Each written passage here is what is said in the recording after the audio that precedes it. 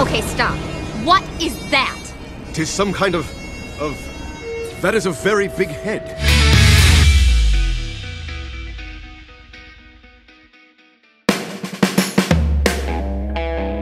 When we talk about our basic character personality types, one of the most common types that immediately comes to mind is the grumpy one. I mean, at any point in our lives, we've all come across grumpy people. Hell, I'm pretty sure we've all been that grumpy person ourselves from time to time. And because it's a personality almost anyone can relate to, it's no surprise that pretty much every group or team from almost any 80s cartoon and beyond has a said grump included in their lineup of characters. We've got Grumpy Bear from the Care Bears, Gruffy Gummy from the Gummy Bears, and Grouchy Smurf from Les Schtroumpfs. Actually, let's go even further back. Oscar from Sesame Street, Grumpy from the Seven Dwarfs, and my personal favorite, Donald Duck. I guess you get the point. But before we go any further, let's make a quick distinction. When I say grumps, I'm not referring to some a-hole. If there's anything common about all these characters I just mentioned, it's that despite having a rather rough and tough exterior and a constant penchant for complaining, most, if not all of these grumps are better known for their softer and more lovable interior, which they do let show every now and then. Except Donald, of course. Now he's an asshole. Just kidding. And being one of the most prominent cartoons to feature one of the biggest cast of characters from the start, it's no surprise that the Transformers also and most definitely had their own version of the classic grump. In 1984, a bunch of alien robots woke up from a billion-year slumber to a new home called Earth. This, in a nutshell, is how the story of the cartoon series The Transformers began. Now, while a majority of the Autobot crew took an immediate liking to Earth and its inhabitants, and welcomed the experience of establishing a new home, a few others weren't quite as happy. The minibot warrior Gears was one of the few Autobots who never liked the Earth. In fact, he hated it, and made sure everyone knew about it constantly. But his grumblings weren't exclusively about being shipwrecked on Earth. True to his grumpy character, Gears pretty much complained about everything, from how his wheels weren't properly aligned to the tune of a song playing on the radio. I guess you could say that he was the team's resident Debbie Downer. But despite his seemingly unpleasant nature, his teammates actually found his endless rants quite amusing. They all knew that while he was truly homesick and longed to return to Cybertron, they believed that his complaining served a purpose, and that was to encourage them to find the silver lining in what he was complaining about, when they would all try and cheer him up. And talking about silver linings, Gears did have some abilities that he should have been happy about. First of all, Gears had infrared sensors which came in very handy at finding Decepticons lurking in the dark. And aside from being rather physically strong despite his smaller size, Gears also had the ability to fly, at least for short distances with the use of compressed air boosters on his feet. Of course, it's a rather awkward flight with severe limited maneuverability, which more often than not made him an easier target in the air for his enemies. So yeah, just another thing for Gears to grumble about, I guess. So growing up, because of their higher price point, I owned only a handful of actual Transformer toys, and most of the ones I had were on the smaller size, like the minibots. Of the 6 original minibots though, I only had 3, namely Brawn, Bumblebee, and Gears. And of the 3, Gears looked the coolest. Unlike Brawn or Bumblebee, Gears' toy was the most compact and proportional, which is why I took an immediate liking to him. Of course, this was before I actually got into the cartoon, so I didn't really know what a sourball he really was. Speaking of which, at one point before settling on the name Gears, one of his working names was Sourball. Anyway, despite having such a distinct personality, Gears wasn't really featured much in the cartoon and was relegated to a background character with a few throwaway grumpy lines in an episode or two. Luckily though, he did have one specific episode centered around him, or more specifically, a special circuit board that he possessed inside his chest. And I have to say, it was one of my favorites. In the episode Changing Gears, Megatron and the Decepticons build this mega contraption called a solar needle to harness energy from the sun. And for some reason, the key component making the contraption work is a special circuit board that could only be found inside Gears. Ah, the beauty and creativity of 80s cartoon storytelling. So, they capture Gears and take out said circuit board from his chest and hook it up to their machine. Now, in a funny twist, it turns out that the circuit board is the actual reason why Gears is such a grump. So once it's removed, he immediately turns into an impossibly cheerful and helpful robot. Gears becomes so altruistic that he can't even resist helping out Megatron collect Energon because, well, Megatron asked him to. Anyway, like almost all episodes go, Optimus Prime and company arrive just in time and manage to convince Gears to blow up the Solar Needle as a favor to them. The Decepticons retreat and all is good. Of course, in the end, after jokingly saying that they prefer the happier Gears, the Autobots hand back Gears' circuit board and the good old Grump is welcomed back into the fold. Actually, they leave him behind as he stands there complaining about everything else. After this quite memorable episode, like I said, Gears wasn't used very often, which ultimately might have worked to his advantage, as when the 1986 Transformers animated movie spelled the end for a number of his fellow Season 1 Autobots, Gears was nowhere to be found and thus wasn't killed off, at least in the final product. It's no big secret to many Transformer fans that one of the main objectives of the 1986 movie was to wipe the board clean of all the old characters whose toys had been discontinued in retail, to make room for newer, shinier Transformers and their toys. As such, initial drafts of the movie had even more of our favorite and familiar Autobots killed off in various violent ways, including Gears, who, while defending Autobot City, was bombed into oblivion along with his fellow minibot Windcharger by the Decepticon Cyclonus. And while a dead Windcharger was shown in the actual movie, Gears was thankfully left out. In later drafts, though, he was actually given a line during the battle for Autobot City, wherein, upon witnessing the formation of Devastator, he cries, "We're finished!" And while there isn't any more additional context to this line, it's safe to say that he was then killed off by the giant Decepticon. Gears' voice actor, the legendary Don Messick, better known for voicing numerous classic characters from Hanna-Barbera, including Scooby-Doo, Astro, Boo Boo Bear, and Ranger Smith, as well as Papa Smurf, actually recorded that specific line for Gears for the movie, and is listed in the end credits for it, even if ultimately it was left off the final cut. But possibly the most interesting thing about Gears is that very early on in the original Marvel Comics run, the third issue to be exact, the grumpy little bot actually makes an amazing human friend. His name? Peter Parker, better known as the Amazing Spider-Man. Yup, you heard that right, Spider-Man. In an attempt to most likely give the then brand new 4-issue limited Transformers series a boost, the writers actually threw in Spider-Man as a guest star. As the story goes, Megatron and the Decepticons hole up in a newly constructed fortress high up on a mountain with a human prisoner, Sparkplug Witwicky. And they are surrounded by the US military and various news reporters, including a certain Peter Parker from the Daily Bugle. Figuring that he would make more progress assessing the situation as Spider-Man, Parker bumps into Gears, who was sent on a scouting mission by Prime.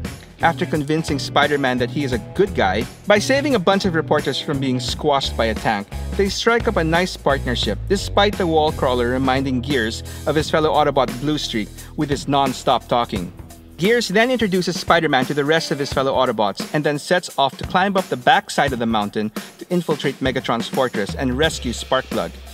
Thanks to Spider-Man's webs, both he and Gears make it to the top, wherein together, they defeat an impressive number of Decepticons including Soundwave and his minions, up until they reach Sparkplug and unfortunately, Megatron, who blasts a hole under Gears' feet, causing the Autobot and Sparkplug to fall.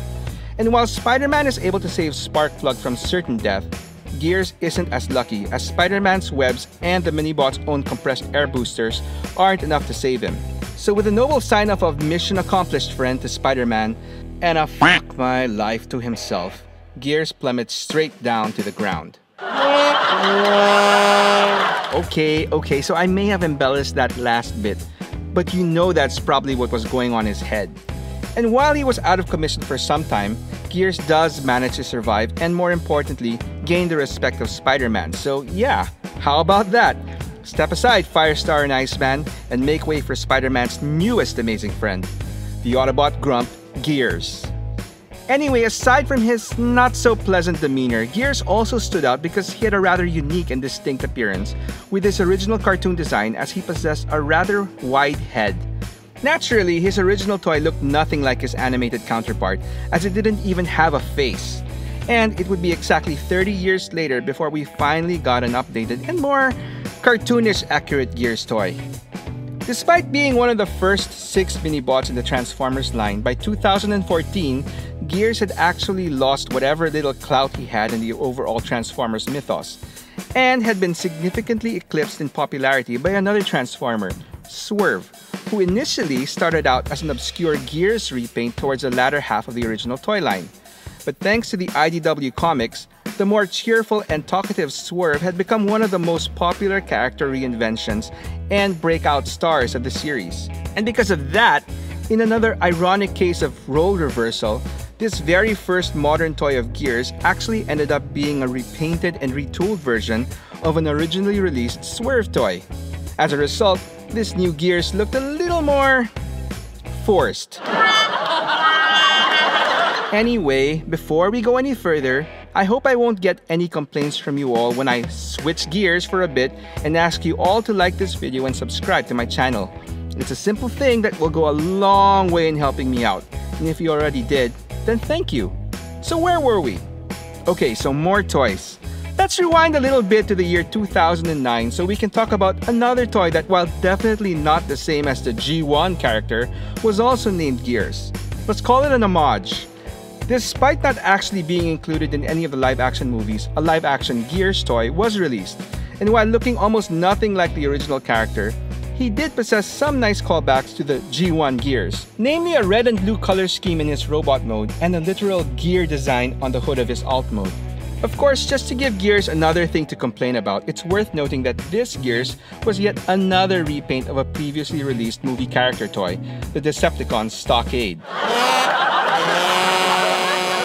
Anyway, over the years, some third-party companies also tried their luck coming up with their own version of Gears. In 2013, an early player in the scene, iGear, tried to make their mark by producing a line of chuggish, or maybe masterpiece style if you squint your eyes, versions of minibots to varying degrees of success. They gave us Brawn, Cosmos, Beachcomber, and of course, Gears. And while the first 3 I mentioned were pretty good for what they were, it was Gears that initially got me thinking that these guys were not the bots I was looking for. Despite having a rather cool gimmick of being able to easily switch faces between masked, like the original toy, to unmasked, like the cartoons, Cogs was pretty underwhelming and awkward to transform, and in the end, I eventually sold it along with all my other iGear mini-bots when the inevitable better options became available.